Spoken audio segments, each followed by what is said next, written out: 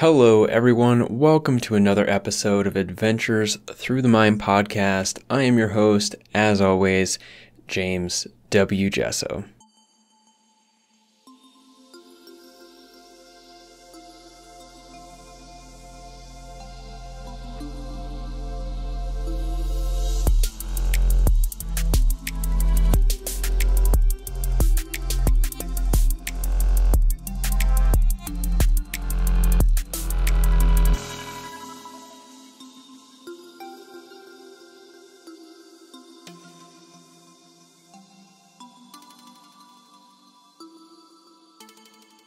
This podcast explores psychedelic culture and the various nuances that sort of fit under or within the psychedelic culture umbrella.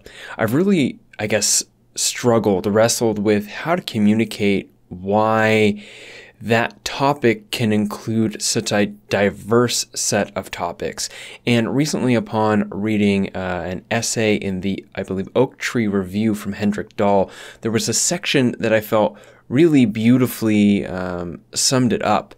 And instead of paraphrasing, I'm actually just going to read this quote directly. The quote is talking about psychedelic art and discusses psychedelic culture as a whole. It says, quote, "Its history consists of a somewhat complex mix of cultural references, which are often filled with symbols and signs, many of which initially had little or nothing to do with psychedelics. Therefore, being a researcher of psychedelia simultaneously entails making research in several different fields, such as anthropology, religion, history, the arts, the esoteric, psychology, and medicine. Only by using this eclectic, interdisciplinary approach is it possible to reach an understanding of why a certain motif is used in psychedelic art." Well, I feel this quote really accurately represents why this podcast takes such a, interdisciplinary approach to various topics. That being said, this episode's topic is blatantly psychedelic. It is an interview with Rick Strassman, the famous researcher behind the book DMT, The Spirit Molecule. The Spirit Molecule was one of my first extensive reads on psychedelics. I had been fairly deep in my experimentation at that point, and I had only read, Heaven and Hell by Aldous Huxley. I had participated in, countless numbers of Terence McKenna audio lectures, and DMT, The Spirit Molecule, really fell in at the right place just around, obviously, the time that I had begun experimenting with DMT, and actually led to a very intense questioning around my level of commitment to the psychedelic world and the psychedelic pathway. But that's sort of the topic of a different story. Needless to say, the book has stayed with me. Even my very copy of it, which I read nearly a decade ago, has stayed with me in my physical possession, and the impact that it has had on my sense of self, my sense of reality, and my commitment to psychedelic research as a journalist and a writer has stayed with me as well. So it was really great to sit and have this conversation with Rick and to get to sort of tease into some of my own thoughts around his work and hopefully have created a conversation that will be really enjoyable for you, the listener. A couple pieces to talk about this interview. It is not in video if you're normally watching this on YouTube. I'm sorry about that. I know recently there was another one that was without video. I want to prioritize getting video as much as possible. When it comes down, however, to the fact that I am recording via Skype and there is the trade-off to either have video and shoddy audio or better audio, the decision is obviously a clear choice for me, which is to commit to higher quality audio as the primary, as the priority. That being said, there are still a few audio glitches, but for the most part, it is very clean. Another point is that this episode is sort of divided into 3 sections. The first section is talking about DMT in particular and sort of his thoughts on DMT and the larger, philosophical tapestry DMT fits into in regards to his own work. This includes DMT, the spirit molecule, as well as DMT and the Soul of Prophecy, his other major book on DMT. The second section explores his observations on the current project of mainstreaming psychedelics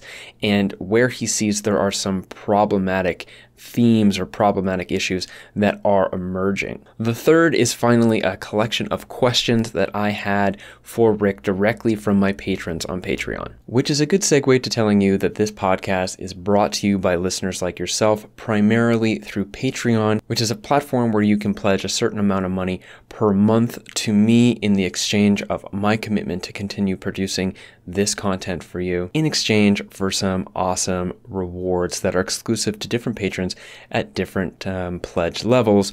One of those opportunities, one of those rewards, is the capacity to know which guests are being interviewed in advance and have the capacity to get your question asked directly to that guest. There are a collection of specific patrons who are giving significantly every month, and if you're watching this on YouTube, you will see their names represented in the top corner of the screen, or their names will be written in the description. It is also funded through donations by PayPal and various cryptocurrencies such as Litecoin or Bitcoin or Ethereum, which to that point I would like to thank John and Catherine for their significant cryptocurrency donations. One final point before we get into this episode, I would like to thank Canonaut Becca for their 5-star review on iTunes, saying so many things to love about James's work. I recently put my finger on why I love James's interviews, something he said himself, and I couldn't state more succinctly and plainly. I'm summing up. He covers things that alter our sense of self, things that alter our sense of reality, and things that influence our moment-to-moment experience, especially those things that take us off kilter and force us to come to terms with things when they aren't the way we want them to be. Lots of, quote, things, eh? Beyond psychedelics, so many things, trauma, sexuality, death, etc., and all wrapped up in James's earnest, authentic, and raw honesty. Thank you, Canonaut Becca, for that review, and I also invite the other listeners, if you would like to leave a review on iTunes. If it's 5 stars, I will read it on the show. Thank you very much for offering your attention to that intro. Here is my interview with Dr. Rick Strassman. Rick Strassman obtained his undergraduate degree in biological sciences from Stanford University and his medical degree from Albert Einstein College of Medicine of Yeshiva University.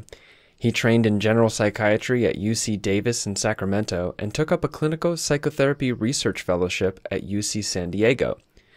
Joining the faculty at the University of New Mexico in 1984, he first studied pineal melatonin functions in humans. Between 1990 to 1995, he performed the first new U.S. clinical research with psychedelic drugs in a generation, focusing primarily on DMT as well as psilocybin, receiving federal and private funding. He has authored or co-authored approximately 40 peer-reviewed scientific papers and served as a consultant to various government, nonprofit, and for-profit entities.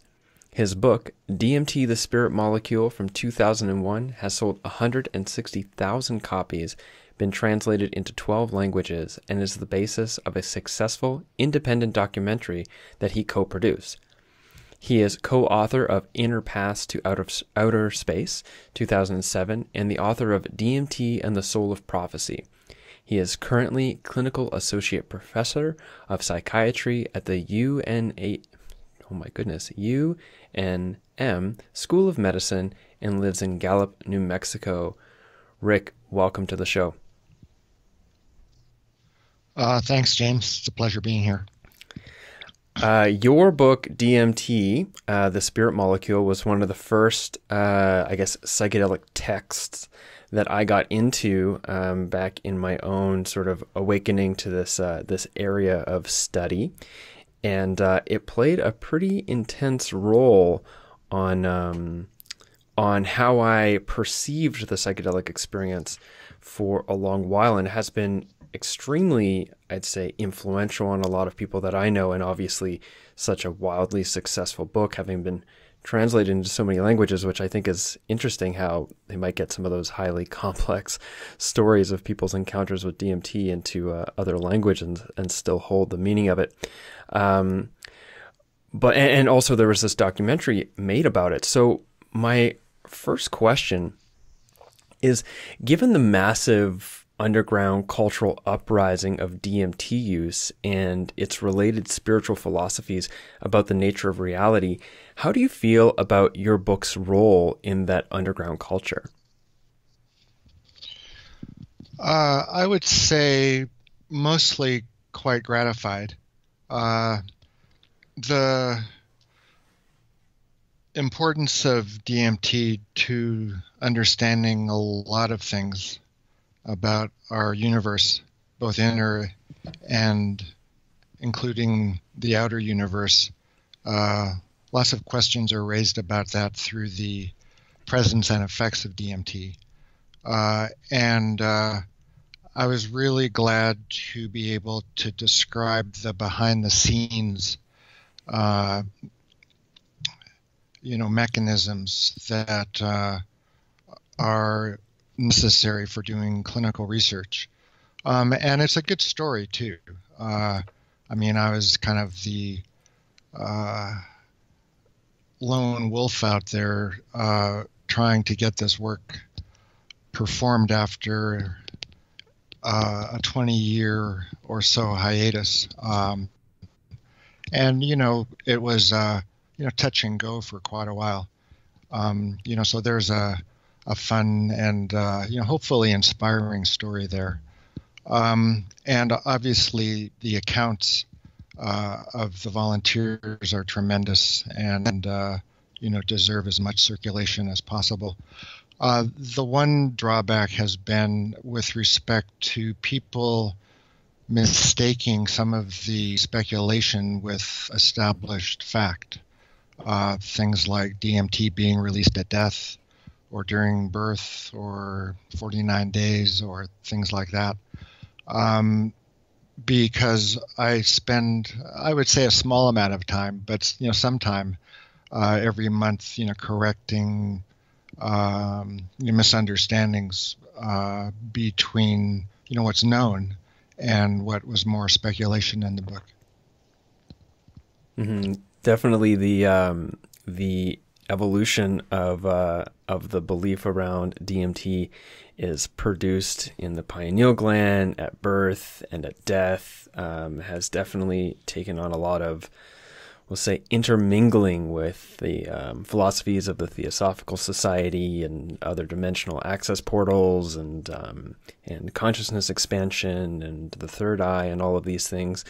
Maybe you could set the record straight for us here. So insofar as is DMT produced in the pineal gland? And if so, is it produced at amounts that would be significant in any way? And do we have any real inclination as to what its role in the body might be? Well, there's a lot of questions there. I'll try to address as many as I can, and then then some. It's been known for over 50, almost 60 years that the lungs produce DMT in the mammal, including humans. So the pineal, DMT, theory is cool, and I started thinking about it quite a long time ago. There wasn't any data, to support the presence of DMT in the pineal, but there was plenty of circumstantial data regarding the enzymes necessary, the precursors necessary, those kinds of things. And actually, in 2013, a research group in Ann Arbor, Michigan, did discover DMT in the pineal gland of the living rodent. So that was quite gratifying. It was a theory that I had put out a long time ago in the early 1990s, late 1980s, so to see it validated was quite satisfying. Um, but even without a pineal gland, people live a normal life. Animals live a relatively normal life. So even if there were significant DMT made by the pineal, uh, there still would be plenty of DMT being made in the lungs.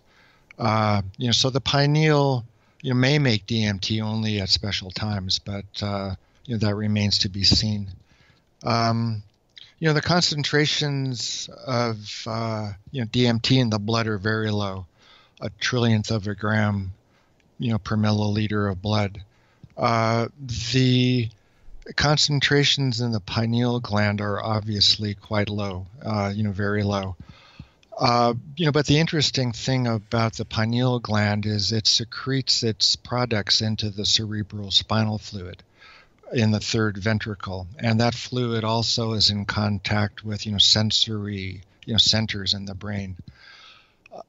So it isn't quite that you need brain levels of DMT adequate to stimulate certain receptors. It's more, I think, a case of even small amounts being quite close to and being diffused onto other centers in the brain that may be involved in DMT's effects. Mm-hmm.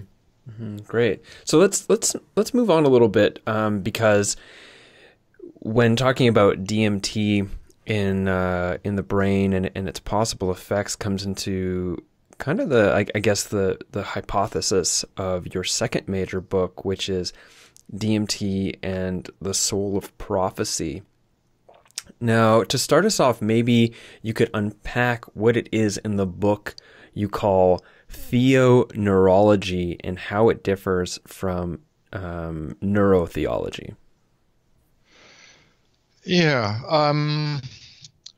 Well, yeah, I could maybe provide some background as to the genesis of the Prophetic States book. Mm-hmm. Once I completed the DMT work, the stories of the volunteers weren't consistent with what I expected would take place in the study. I was coming, to the research using the spiritual lens of Zen Buddhism, which I had been studying and practicing for quite a few years by the time the study began, maybe 15, 16 years. Maybe 18 years, yeah, but quite a while. And I was expecting, and most of the volunteers were expecting, a enlightenment experience. The loss of the ego, the merging with the white light, the suspension of time and space. No ideas, no perceptions, no nothing. Just kind of the experience of emptiness, which, isn't really empty, but still that's the closest approximation. But the volunteers, instead of those kinds of effects, more described an interactive universe or an interactive state of mind, which felt real, was full of things, images, objects, forces, energies, and they interacted with the contents of that state, and they maintained their personalities and were able to, willfully affect things. So after the study was over, I was interested in other spiritual models, which would, take into account an interactive, relational, kind of experience, rather than a what I call the mystical unitive, which is the ego dissolving, no time and space, kinds of experience. There were a number of circumstances that, directed me, to the Hebrew Bible or the Old Testament. And as I started reading it, it seemed as if the prophetic experience was quite phenomenologically, similar to the reports of my DMT volunteers. So it would be good to define, the prophetic experience or prophecy, because it's mostly understood these days as predicting or foretelling, but that's more of a function of the translation into Greek of the Hebrew word for the prophet. In the Greek, the term is prophetes, which means to be able to see forward, to predict the future. And that was because of the Greek interest in using divination as a means of, foretelling. But the Hebrew word is navi, which, most closely, I guess, could be, translated as interpreter or spokesperson. So in that context, anyone who experiences in the text in the Hebrew Bible any kind of divine encounter, it could be purely emotional, it could be verbal, as we're more accustomed to when thinking about prophecy. It can be emotional, perceptual, any number of altered mental functions. Insight, inspiration, all of those could be called, forms of prophecy. So when you've got that, the larger understanding of the term, you can point to any experience, any spiritual experience in the Bible can be called, prophetic. So the understanding of how the prophetic experience works is it's a communication from God. And the brain, in current parlance, could be seen as the conduit, for that communication. So it's a top-down model, what I call theoneurology, and that is in opposition to or in contrast or complementary to, let's say, the current paradigm, which is called neurotheology, a bottom-up approach. In other words, the brain is generating the impression of communicating with God, and the top-down model is the brain is serves as the channel of communication from God.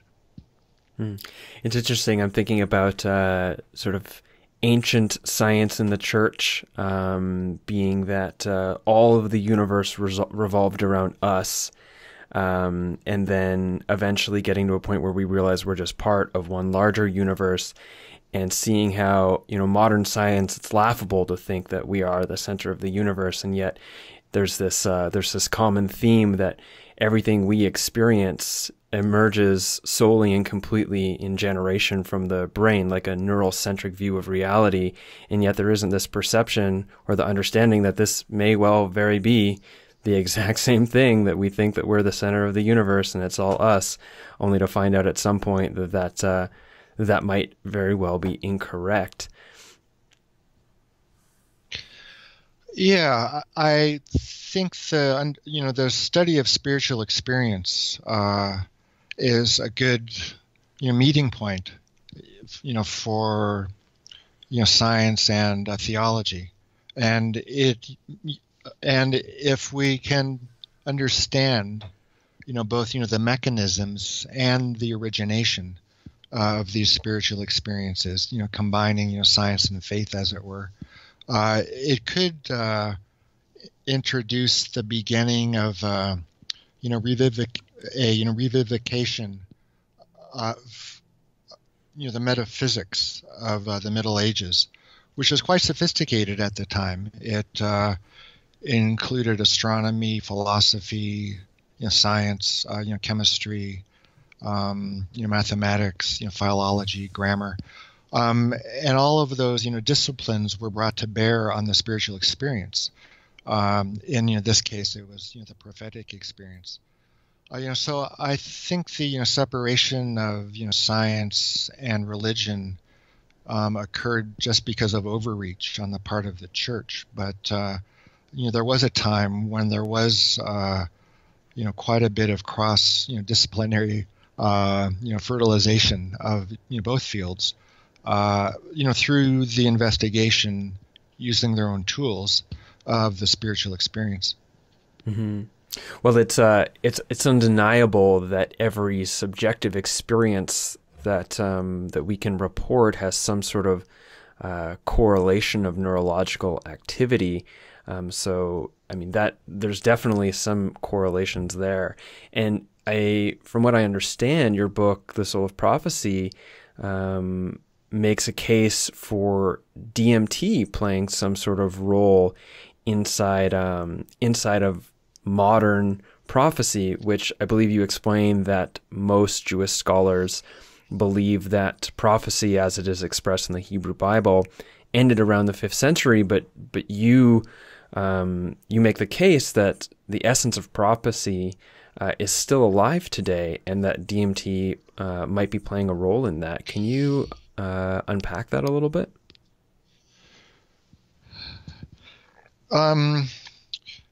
Well, the similarities between the DMT state and the prophetic state, which I compared quite closely in the book, that probably takes up about a third of the book, is a somewhat tedious but still an enlightening comparison of the two syndromes, as it were, the DMT experience and the prophetic experience. So the phenomenology is, quite strikingly similar. The visions and the voices, the out-of-body states, the extreme emotions, the feeling of awe, and what was taking place was as real or more real than everyday reality. But the content of the experiences were quite, different. The information content, the message. In the DMT work, most of the content was the description of that world, phenomenological, the colors and the sounds and the feelings. But, the information, did they come back with any new ideas or any ethical or moral or religious or even, scientific or, creative, new information? And, so that was, rather meager. But you look at, the information content of the Hebrew Bible, it's obviously been around for maybe 3,000 years by now, and it's influenced, Western society, Western civilization, in all ways, philosophy, economics, morality, the law, politics. So I started to, wonder, what is, the difference between those two states? And it, boils down that it's, the information content. So that started me, thinking, well, what is DMT, doing then? And it appears to me anyway that most, psychedelics, and especially DMT, stimulate what's called the imagination, and it's a technical term used by the medievalists. The imagination is the location of everything perceptible. So that includes the body and senses and emotions. So in contrast, to the imagination is what's called the intellect, and that's the location of the abstract, kinds of notions out there, mathematics, let's say, or, kind of ideas which, don't, possess any, perceptible form. So I think that when you look at, DMT, it, may be, mediating the visions, let's say, in the prophetic state, but it isn't, really, mediating the information. The information is, being extracted, let's say, from the imagination by the intellect. So the angel speaks, and the intellect understands it. But the angels in the DMT state, weren't speaking that much, and if they were, it was mostly about their nature and their presence, rather than any kind of information. any kind of content or any kind of teachings. So I think in the prophetic state, like I was, like we were talking about a few minutes ago, it's a top-down kind of process. If you look at it, theologically, God, needs to address the community, and then chooses a person, and then the influence, as it were, is kind of emanated onto that person, both through the intellect and through the imagination. So the visions are there, and the intellect can understand what the message is. In the DMT work, we were just purely stimulating the imagination, from the bottom up. We were giving a drug, as opposed to it being a occasion for divine communication, which would originate outward or from the outside, and the content, the information content, would also be at least first located outside of us as well. Well, could it be? Sorry, I'm just like, you just offered me a lot that I'm trying to unpack what I'm thinking here, but could the lack of, say, prophetic type content in your DMT volunteers be less an extension of the bottom up use of administering DMT and more to do with context and understanding? Because even the ancient Israelites, according to some people, were utilizing exogenous substance such as cannabosum, myrrh, cassia, and other things to be a part of things like their rituals in the tabernacle and with the holy anointing oil and such. So would it be more to do with the fact that these people who are coming in have these preconceived notions, they don't know much about it, they're just in awe of what they're seeing, rather than having had this deep sort of set to be interacting with the divine?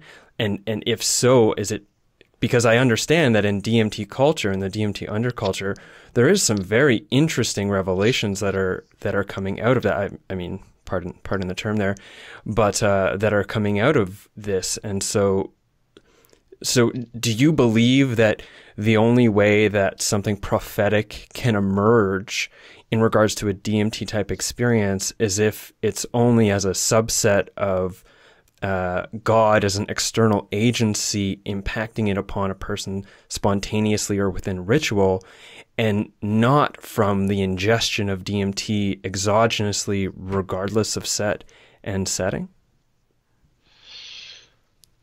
Here, let me think that through a bit. Well, as you were starting, as you were beginning the question, I was thinking about why the DMT volunteers didn't get more information, or at least information they could communicate as a result of their experience. And it does, I think, extend into the rest of your question. And let me kind of begin with with the idea of training the intellect. If we're still going to be using the medieval technical terms of the intellect and the imagination, if you train your intellect, if you kind of are grounded in abstract processes. I mean, can you what is your skill in mathematics? What is your skill in grammar? What is your skill in debating and rhetoric? What have you learned? What kind of things do you study? What kind of people do you spend time with? What's your life like? Your moral and your ethical life. Do you lead a virtuous life, or do you lead a life filled with vice and corruption and those kinds of things? So the state that one attains when your imagination is stimulated by DMT, for example, either, either from the administration of it or produced, naturally within the body, would depend on the state of one's intellect. You can have psychedelic experiences without drugs. Meditation, prayer, fasting, prolonged exposure to the dark. So those can reveal important information, both to the person and, to the larger community.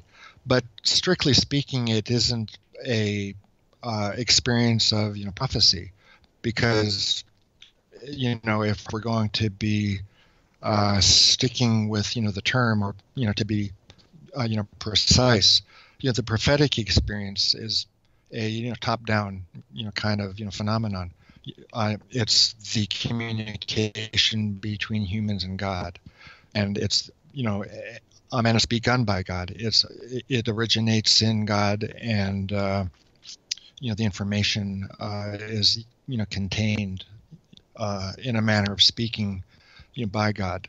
But that isn't, to preclude great, value, coming from, bottom up experiences with any, psychedelic, or in particular with DMT. So in thinking about the saying or the phrase, God works in mysterious ways, and I'm wondering about whether or not it would, and maybe I'm of course misinterpreting what you're saying, so please correct me if I am, but I'm wondering if it really needs to be on the outside just this spontaneous emergence of spiritual type encounter for it to be prophetic, or could God be working in a way that is, leading people subconsciously to contexts and scenarios to work with DMT from this exogenous way? And so my question there is how, at that point, is it possible to really differentiate between what is, say, fundamentally prophetic, a direct, line from God, and what is a psychedelic experience that is personally meaningful but has no direct relationship to this external agency of God?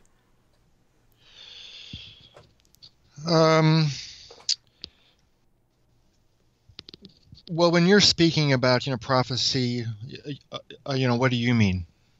Well, I'm thinking about it in the sense of the way that, from as far as I understand what you're saying, or my interpretation of what you're saying, which is a direct encounter with a divine being or entity in some way that imparts truly valuable and transformative information that furthers that person or even a larger community's relationship and understanding of the divine and what it means to be alive in this world. Well, so the specific, criterion is an encounter with a spiritual entity or a spiritual being external to us. Okay, so then in that case, DMT seems to produce encounters with what is perceivably spiritual beings that are different from us. How do we know that what people are describing as entities and aliens, and to quote McKenna's famous, self-dribbling machine elves, how do we know that these aren't, divine encounters, that modern psychonauts aren't the Isaacs, Jacobs, and Jesuses of the modern world? Well, we would have to establish, that they were, how would we know that they were, direct encounters? Mm-hmm. But how would we know that it was a direct encounter with God? Well, because at least in the text, those are articulated, those are laid out. This kind of would be a good opportunity to introduce the notion of, false prophecy. Mm-hmm. Because I mean, obviously, you need to be able to differentiate. Is what you're experiencing, or somebody else experiencing, true prophecy, or is it false prophecy? Um, and to be honest, I don't think there's any really cut and dry way to distinguish between the two. There isn't one criterion that okay, this is it. But the text and the medievalists lay out a number of criteria. The most fundamental one, I think, the most consistent one, is if it is consistent with two things, which are the two main messages of the Hebrew Bible. The existence of one God, which is a belief, and the golden rule, which is a means of interacting with the outside world. So if the information that you're receiving or communicating goes against either of those, then probably it's not what would be called prophetic in the usual sense. And so what you mean to say by that is in the usual sense, in the sense of how prophecy is understood in the Hebrew traditions. Is that right? Or are you making a claim? I'm just curious if you're making the claim that like what's contained in the Hebrew Bible and the prophecy as it is described with that is an inherent or fundamental truthful description of prophecy as it is, where in the Hebrew Bible would be the primary text, model, or understanding, like the truth with a capital T insofar as mankind's relationship with God, whatever God might be. Well, the prophetic experience, at least, the way that it's used, generally, is an encounter with God or God's intermediaries, the angels, or God directly. Some, believe, that it's only the intermediaries, but still those are intermediaries between humans and God. So the source of the information is God, as opposed to intermediaries like gods and goddesses and angels and beings and aliens. I mean, those could be intermediaries from God or between humans and God. Those angels, those gods, the beings, the entities, but they may not be. And so that's where you look at, the data or, the information. Is it consistent with, paradigmatic prophetic text, which is the Hebrew Bible? And the, two main teachings are the one is the golden rule and one God. So if we're going to be using the term of, if we're going to be using, the term, the prophetic experience, then it's defined by the Bible. It's defined by the Hebrew Bible. That's the benchmark. If you're going to be, using the term, prophecy. So is what is occurring in the DMT subculture, are the teachings coming out of it consistent with the notion of one God and the practice of the golden rule? Mm-hmm. Definitely some interesting stuff to chew on there, Rick. I have another question. Is like, if that's the case, that that these are the two benchmarks and they're contained within the Hebrew Bible, then could the same, like, what is your, I mean, now we're getting kind of slightly off DMT, but what are your thoughts around, around things like the Bibles of Christianity and the Quran? Like, these are also, I mean, this is, again, really tricky political ground, so I understand if you wouldn't want to answer it. But then how do you feel about the list of different prophecies that emerged that led to the creation of, the creation of the modern Christian Bible is a bit of a tricky story, so we can leave that. But like the things like like Muhammad as a prophet and Jesus as a prophet? Well, they both, take from the Hebrew Bible, both Christianity and Islam and their texts. So I would say, go with the oldest, tradition and the oldest text and the one that's been around the longest, which, the other ones either borrow from or use to support their particular beliefs. Yeah, I think, the older and the more enduring, I believe probably is the place, to go. Cool. Well, thanks for going to that precarious political ground with me, Rick. I want to move on to some of your more recent additions to your body of work beyond necessarily your work with DMT and your books, which is your current series of blogs on the mainstream of psychedelics, which are very interesting. So I want to just bring up some of the main issues you've talked about, sort of like one by one, and then get you to offer us a brief rundown of that problem and why you see it as a problem, and if you perhaps see a solution to that, to offer it. The first one is stifling inquiry into the full nature of the psychedelic experience through fundamentalism, dogmas, and orthodoxies in the biomedical model for psychedelics. Well, that's kind of strongly worded, but I guess I wrote it. Well, let's see. Yeah, I mean, the purpose of my blog was to kind of give a legacy statement from someone who's been there and done that, and kind of moved on to, in a lot of ways, other things than psychedelics. It's kind of like, well, if I don't write anything else about psychedelics, I will have stated it in this blog. So even though I'm discussing some of the problems with the field, that isn't to suggest that I'm not completely thrilled with the progress which has been made in studying the psychedelic drugs in humans, therapy, spirituality, creativity, understanding how the brain works.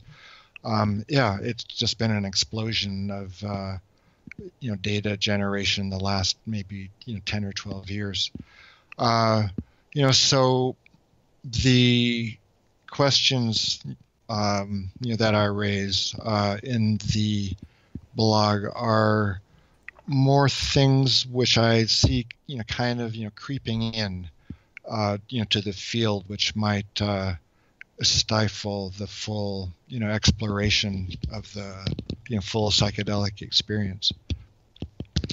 So I think the main thing we need to be careful about when looking at these drugs and their effects is to not glorify them and to not render them innocuous. So there's a fine line or a constant kind of tension between those two approaches, either glorifying them or making them innocuous. Because the full psychedelic experience, I mean, it's a glorious event, and it's changed many people's lives, for the better, some for the worse, but the majority, I would say, for the better. So it's easy to get over enthusiastic and exuberant. But at the same time, you don't want to render them innocuous and, say, well, they're, just like any other drug, or, don't have, severe kinds of side effects in, some people. You need to be, clear-eyed and, not overreach or underreach when you're describing, studying, communicating about, psychedelic drugs. Hmm. And so, do you see any particular problems with the politics and the politics of language, the political correctness of language, being utilized inside of the psychedelic field right now to sort of contain everything inside of this model, this model that they are medicines for therapy? Yeah, it's an extremely, delicate issue, or, quite a few, delicate issues. Because these studies are occurring in academic, settings, there's this, political correctness, like you mentioned. You want to, shave off any, rough edges or stark contrasts between and among things. So, for example, there's terms being used in the, clinical research, world, which, seem to be more politically correct, than accurate, from a, clinical point of view, or, from a research, point of view. So, some of those include the, notion of, psychedelics, being the occasion, for the experience, that, psychedelics occasion, certain kinds of effects. That's a, kind of a vague word. I mean, there are more, direct ways of expressing what occurs after you take a psychedelic drug. The drug, causes the experience. Without the drug, there would be no experience like that at that time. So to, call it occasioning means the occasion for, but I mean, there's a lot of occasions for lots of things. I think, more direct, and, shortest route between the drug and the effect is it causes the effect rather than occasioning the effect. There's notion of, challenging experiences, and a questionnaire now developed to give a numerical, value to challenging experiences on, psychedelics. But, there's a lot of things which, fall into the category of, challenging, from, very minor to very major. So it seems to be what is it? It's a new term which is, I think, supposed to replace the term of an adverse effect or an adverse response, or an adverse reaction, to a drug, which is being given. So I think it's a term which really isn't necessary, and it kind of, renders innocuous, some, severe adverse effects, which, can come about from, from taking, psychedelic drugs. So those are, two examples, anyway, of, how political correctness, either glorifying or rendering innocuous, can interfere with, direct observation and communication of what the experience is like, what causes it, what's good about it, what's bad about it. Mm-hmm. Yeah, definitely. I see both of those examples as being really prominent one, especially when trying to, for example, present to the general public or to a scientific audience, like an academic audience who seems, from my vantage point, seem to embrace a fairly physicalist paradigm a lot of the time, to say taking psilocybin caused mystical experiences is a lot of a bigger statement to say that it appears as though the administration of psilocybin occasioned mystical type experiences. And definitely with challenging experiences too. You know, there's a huge difference between being physically uncomfortable and feeling some sadness, which is very challenging, which can be a challenging experience, to having a complete freak out, dissociating, and ending up with some form of post-traumatic stress disorder because of a inappropriate dosing at the wrong times in the wrong scenario. So I think it's really good to, I think those are two really good examples that you offered there. Yeah, and there's no problem with the concept of an adverse effect. I mean, there's mild ones, there's moderate ones, there's severe ones, there's acute, there's subacute, and there's chronic. So there's temporary, there's permanent, or somewhere in between. So I think the current nomenclature is completely fine.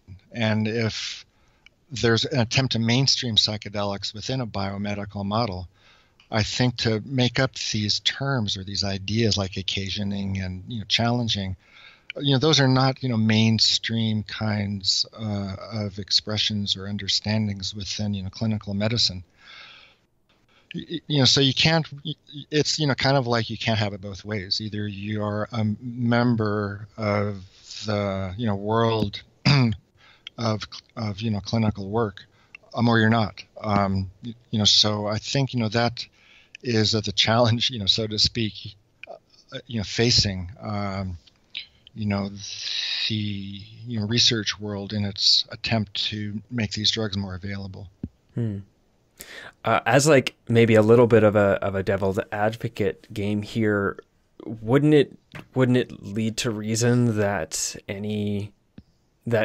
being that the clinical work is science, and science is sort of founded in this idea that it should be able to grow and evolve over time as new evidence comes in, that given psychedelic drugs are fairly different in what they offer a person and what the nature of the experience is compared to most other psychiatric drugs used in clinical medicine, that it would require some sort of shifting of the language. For example, you could say that being tremendously sad was an adverse effect, but yet inside of the psychedelic experience, maybe that acute adverse effect actually was an important process somebody had to go through inside of a therapeutic container in order to garner a better understanding, which would then lead to say, well, that's just a challenging experience as a part of the intended effect, which maybe in that particular scenario is therapy. Do you think that it's, to some degree, there is room for evolving the clinical language to make room for this new modern form of medicine? And if yes, then how do we differentiate between playing the political correct game and evolving the language as needed to make a place for these medicines?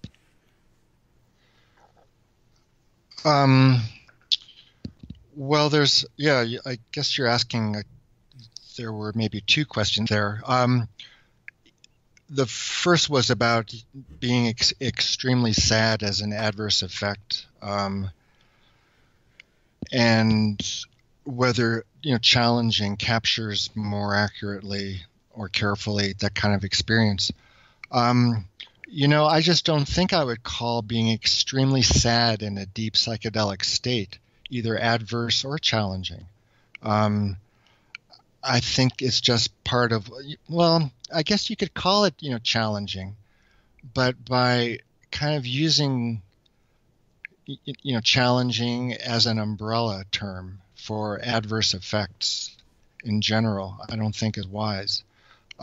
You can think of extreme, sadness as challenging, but you wouldn't, necessarily, and you wouldn't call it an adverse effect.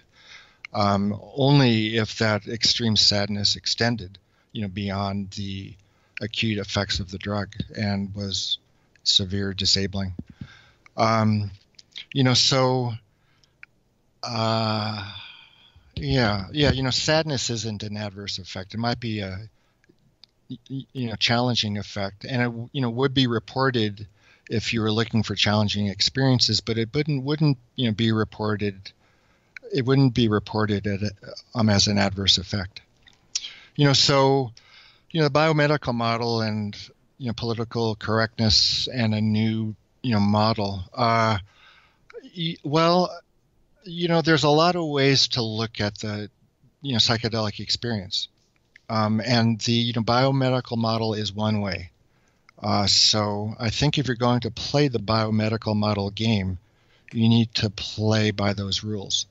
But if you want to establish, or if you want to study these drugs using other modalities, I think you could, but you wouldn't necessarily, call it biomedical.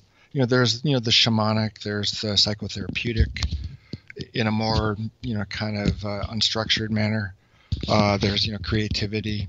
There's a lot of ways to use, psychedelics that wouldn't, necessarily be within the biomedical model. Right now, and I guess that was part of your question, but, right now, I think it would be more underground. It would be underground, but it could still be discussed, published, but it, would be under the current, laws. It would be illegal. So that, I guess, gets to your question about, well, are there new models? But God, that's, such a, far-reaching, could the larger culture think of, psychedelics as completely mainstream? Yeah, I just don't think that is going to happen. So, there's, the biomedical model. It's got the permits. It has the government. It, goes. It is, the bureaucracy. And there's uncontrolled or biomedically controlled use, but I think all because it's uncontrolled and off the record doesn't mean it can't be studied and published about and spoken about. Mm-hmm. Yeah, I definitely on board with you there. As a point of clarification, my question wasn't if there was new models, because that there definitely is, like, constantly new ones emerging from the minds of interesting people, but more or less, does science and biomedicine, given the fact that biomedicine is a scientific discipline, should it make room to change and evolve its own model in the light of new evidence to consider something different, I guess was where I was going with that. Yeah. Well, in what kind of way, or, for example?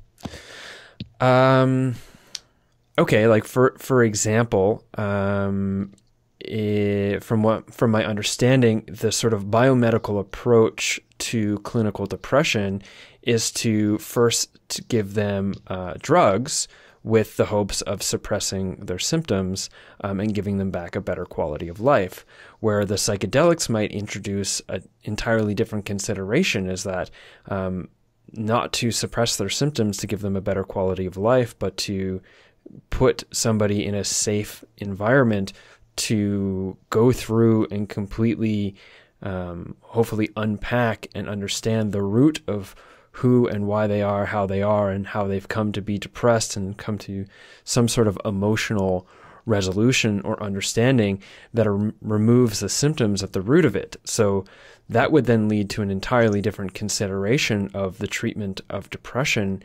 And it also brings to light considerations around removing a neural-centric idea of depression being a brain disease and more looking into depression being less a brain disease and more a psychological, emotional, and social spiritual issue that manifests as a observable brain disorder, and that would be like an evolution of the biomedical model based on new evidence. Yeah, well, when you're treating depression with the antidepressant drugs like Prozac in any event, those are supposed to return someone to their previous state, rather than suppressing symptoms. Theoretically, there's the concentrations of serotonin at the synapse in depression are too low, and antidepressants will increase its availability. Back to back to previous levels. And also, when you are treating somebody with antidepressants, you're still doing psychotherapy with them. It might be short, it might be pretty minimal, but there still is a person who is taking the drug, who's got some life stressors, some spiritual questions that aren't being addressed. But that takes but all of that, the response to an antidepressant and the psychotherapy take a long time, months and years. When you're using psilocybin, let's say, in a psychotherapeutic way, in your description, catharsis and getting to the bottom of it, there still would be the integration afterwards, which most helpfully would be in the setting of some kind of psychotherapy as well. So I think they're not quite as dissimilar as you might be making them out to be. Mm-hmm. I guess, and thank you for that response. I'm less thinking about them as being fundamentally dissimilar, and one being an evolution of the other, especially given evidence to report that the, say, positive outcome of depression treatment with psilocybin seems to be directly correlated with questionnaires reporting that they've had a mystical type experience, which would then bring into biomedicine the consideration that this isn't just a brain issue that we need to bring them back to their normal baseline of serotonin, but there's some underlying something that's going on there that's directly associated with their inner sense of spiritual identity, which is certainly going beyond the biomedical model, but in having observed that in clinical research, would need to then be included, or at least considered to be included, in the evolving biomedical model in regards to the treatment of depression. Well, you'll still be using, psilocybin in the future, let's say, for depression. Yeah, but it would still be looked upon within the community, the psychiatric community, as a biological response with psychological components. Because at the same time that they're looking at responses to questionnaires as correlating with improvement in mood, there also are brain imaging studies which are pinpointing where in the brain is activated these particular kinds of experiences. Where are these experiences located in the brain? So I think at bottom it's still going to be understood, at least strongly biological, if not entirely. Which then leads me to thinking about the placebo response, which I think is playing a big role in much of what we're, seeing with respect, to all of the conditions which are responding to psilocybin, is, that they are making, more effective in a way, traditional treatments, for those disorders in the first place, psychotherapy in particular. So if, psychotherapy is influencing, the outcome in an enhanced, way, through the use of the psilocybin, what is that, saying about, the biology of, psychotherapy? It is, working on the unconscious, as does placebo. So I think there's going to be some interesting discoveries. And if you're looking at the studies of brain imaging, those areas lighting up, may as much, be a response, or, the way in which the enhancement of placebo takes place as much as, the location of an antidepressant effect or a mystical experience. Mm-hmm. Yeah, definitely some interesting ponderings there, Rick, and definitely the idea of how this new research is going to open up our understanding of the biology of the biological aspects of psychotherapy and stuff. We're definitely on the same page there. I find it some very interesting room to grow, and I'm excited to see what comes out of it all.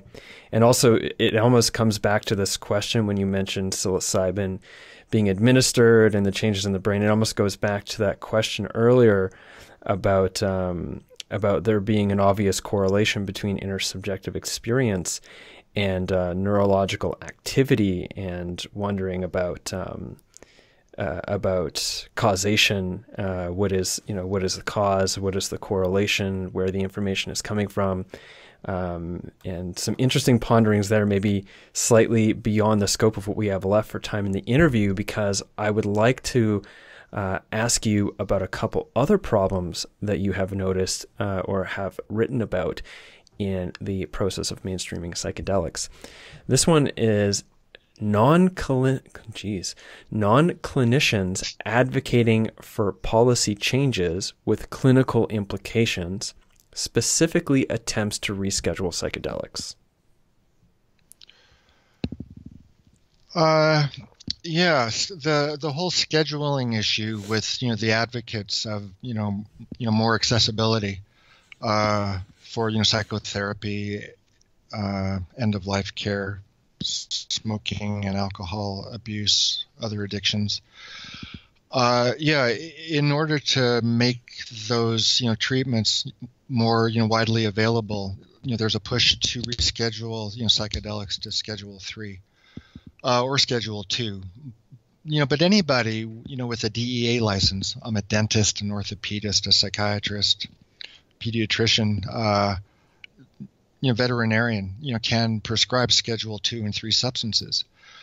So how will this rescheduling differ from anybody else prescribing any other Schedule 2 or Schedule 3 drug? It seems to me there ought to be a new schedule made which would allow access in a greater manner, but would also impose unique regulations and certification requirements. Monitoring of use and those kinds of things. Mm-hmm. Like a 1A schedule, something like that. Like a 1A. For sure. And then, I mean, for myself, I want to see psychedelics brought into medicine so that the people who are hurting can get help get healing that really helps them. I'm also a fairly strong advocate for general access to psychedelics amongst the populace without fear of the government coming in and possibly killing you on their way into your home to take your 3 or 5 hits of acid that they found out that you had, or arresting you for the rest of your life or something like that. But I believe in cognitive freedom and access. I also believe in control and education as well. So possibly a whole new law specifically around scheduling the various different forms of use of psychedelics should and hopefully will come about.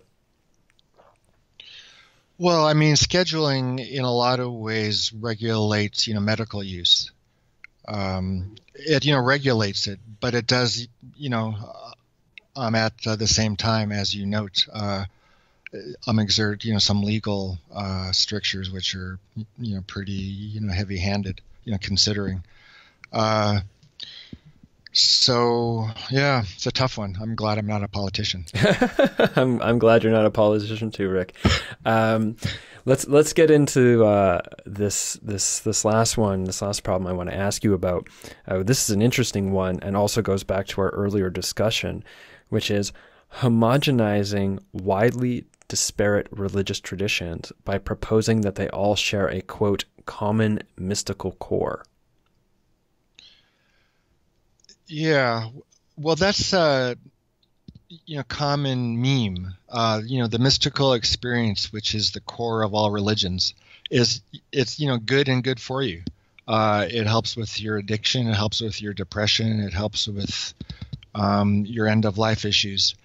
So I just don't think it's quite that simple. That there's a core religious experience. I think there are huge benefits to using psychedelics. At least what we've been seeing. I mean, it's astounding. But to extract certain elements of this state and then to posit those elements in some combined way as being curative, it would be okay if it wasn't called religious or spiritual or mystical, but those are religious terms, theological terms, which carry quite a bit of baggage and also have been defined and discussed over millennia. So to propose that the prophetic experience, which is interactive and relational, isn't a core feature of religious experience is a little discriminatory, at least against a particular type of spiritual experience.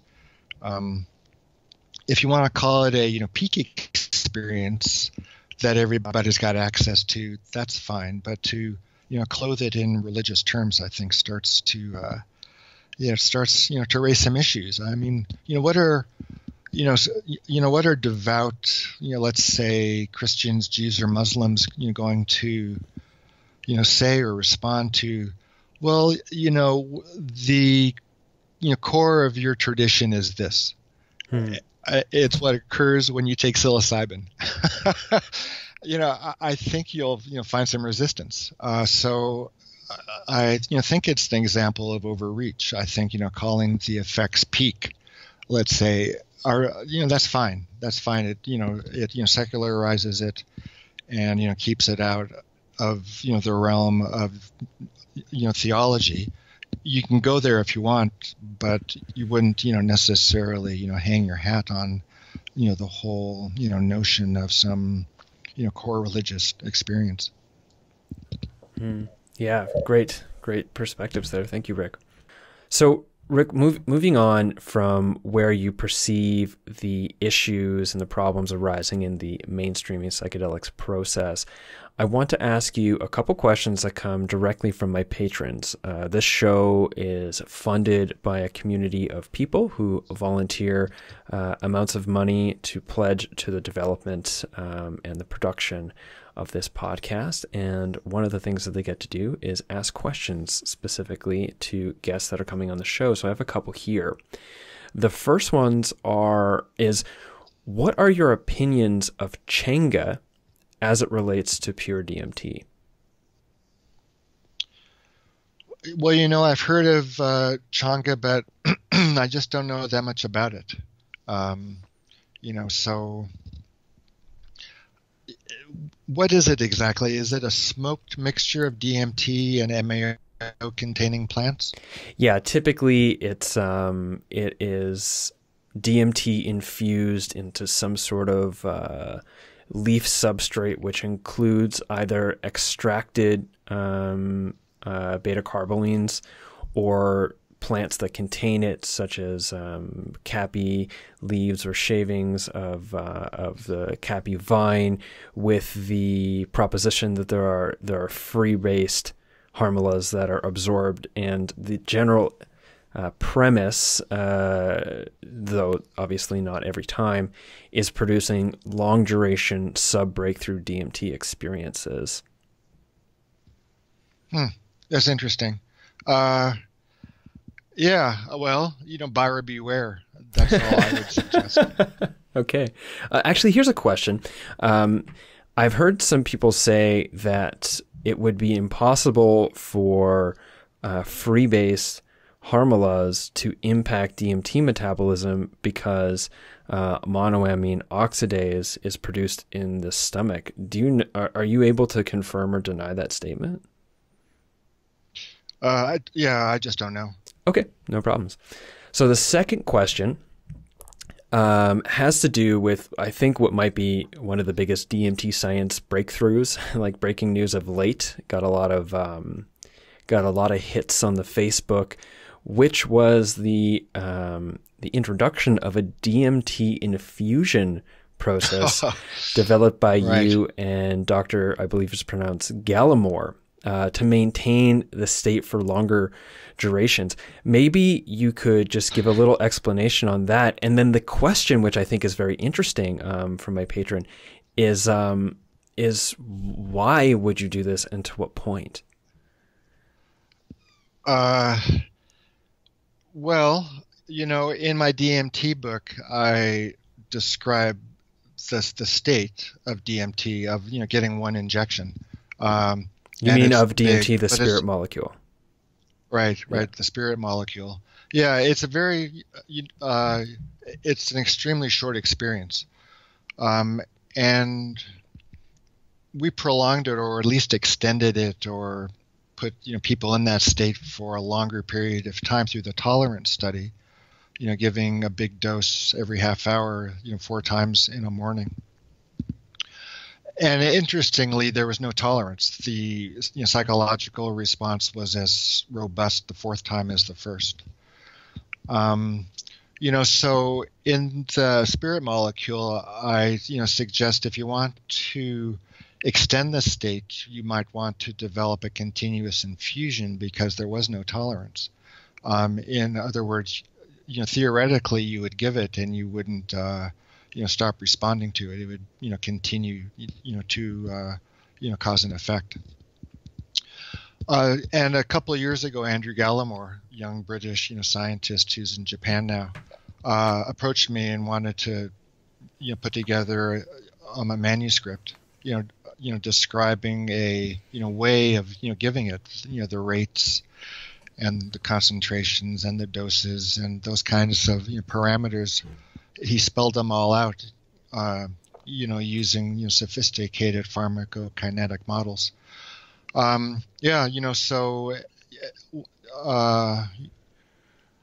there is interest in that technique. Nobody's doing it. It's not been done in animals either. Well,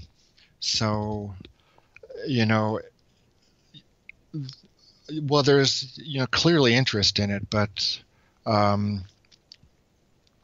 it isn't being planned anywhere at this point.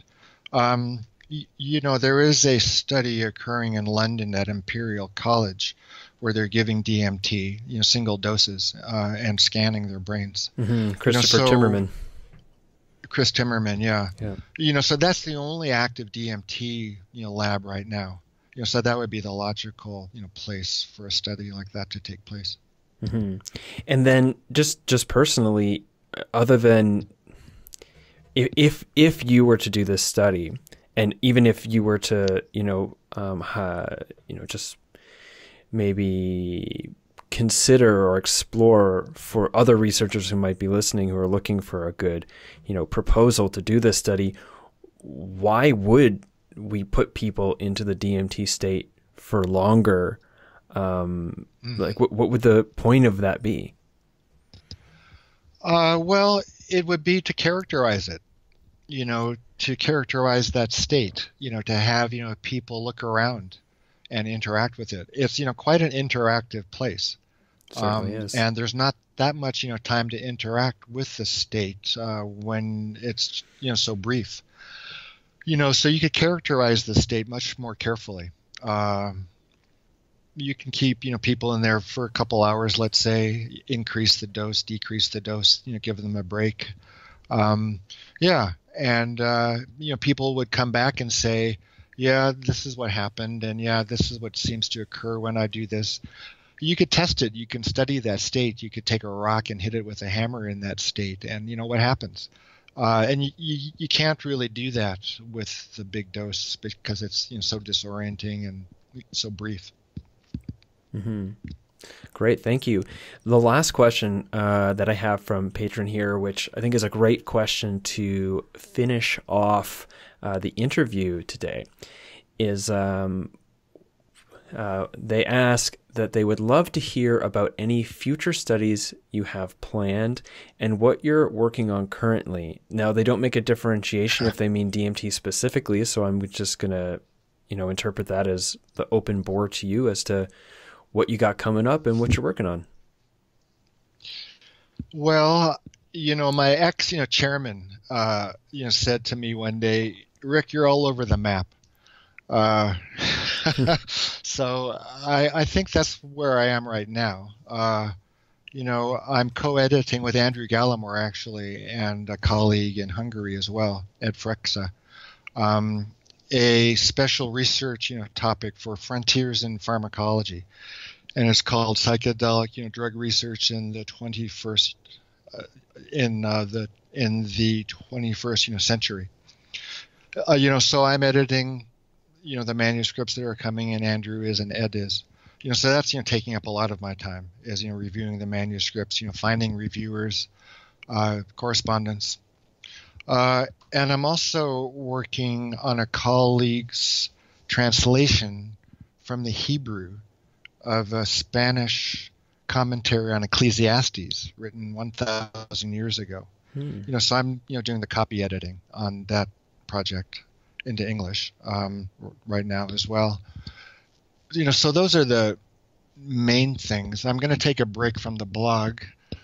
I'm looking around my room and seeing what else I've got going. Those are the two main projects. I'll be completing the Ecclesiastes project in a couple more days, and then I'm thinking I want to work on some fiction.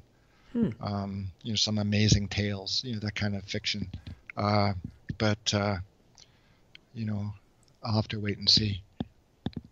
Great. Well, Rick, I want to thank you very much for offering us your time and your knowledge and your experience here today, as well just generally your larger body of work over the last several years. It's been a great contribution. Well, thanks, James. It was fun. Is there any social media handles or website tags or websites you'd like to send people to if they're interested in getting involved more with your work? Sure. You can contact me through either Facebook or my website, which is rickstrassman.com. Great.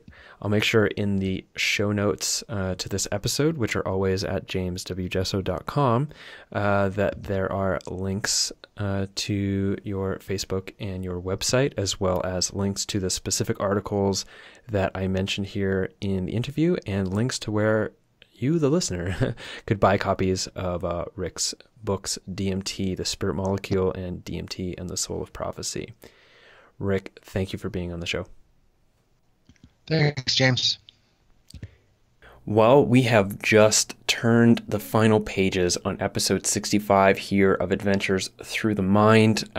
Huge gratitude to Rick for offering me his time and grappling some of those more complex questions with me. If you, the listener, have enjoyed this, please consider sharing this podcast with a friend via social media or in some sort of way. Word of mouth is really the most excellent manner in which this podcast can grow, and I would really appreciate that. If you're on YouTube, giving a thumbs up will ensure that more people see this video. And of course, if it's your first time tuning in, make sure that you subscribe here to the show that comes out every other Friday. Finally, as you are well familiar with, if you've been listening to this show for a while, or if you happen to participate in the whole intro, this show is brought to you by the community support of my patrons on Patreon, as well as the donations that are coming in from various people across the internet. If you like the show and would like to contribute to its production and distribution, I would also